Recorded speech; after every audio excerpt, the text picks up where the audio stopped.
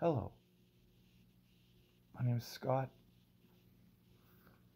You're probably wondering why the YouTube channel is named after Adrianna. I figured because it's Our Lady's feast day, December 8th, even though I'm looking around at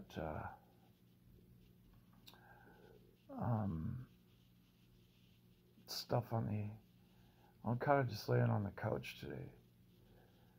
But here's who I used to look like. That was Adrianna, you see.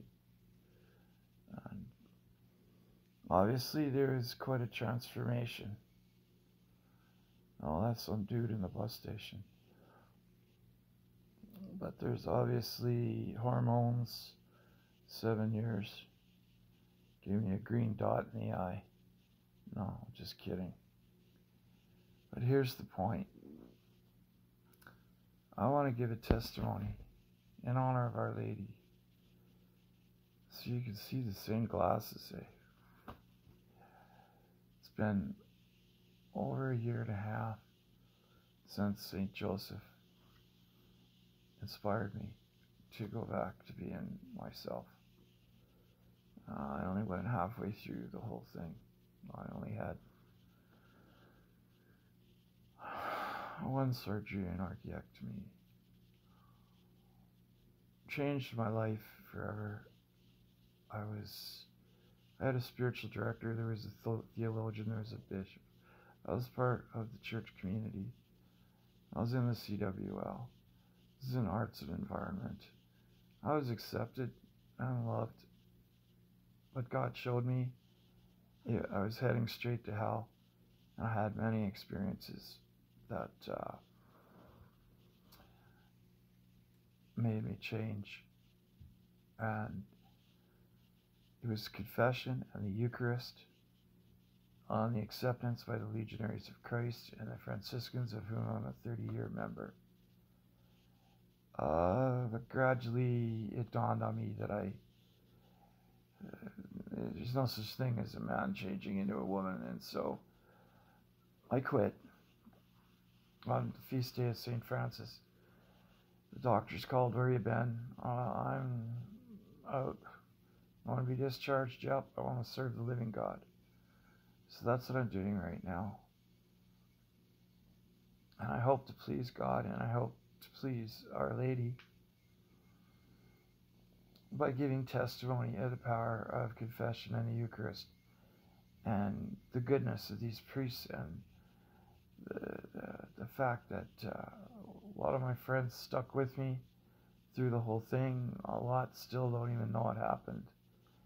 And so there's confusion because I got one phone that's Adrianna's, one phone Scott's, but pretty much all my ID's been changed back, and it's been 2 years since hormones, threw all that out.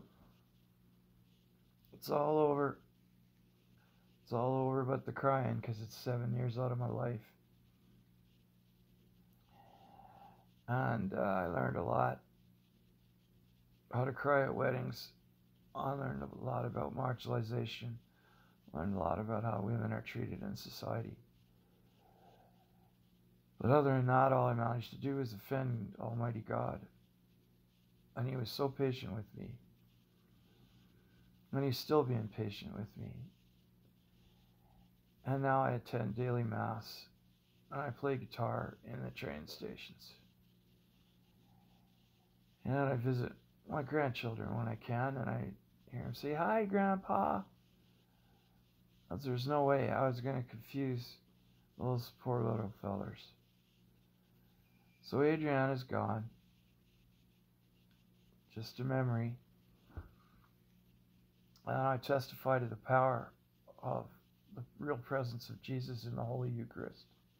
And I'm making reparation for the offenses against Him, all the sacrileges and indifferences. So as soon as you can, become Catholic. As soon as you can, go through RCIA.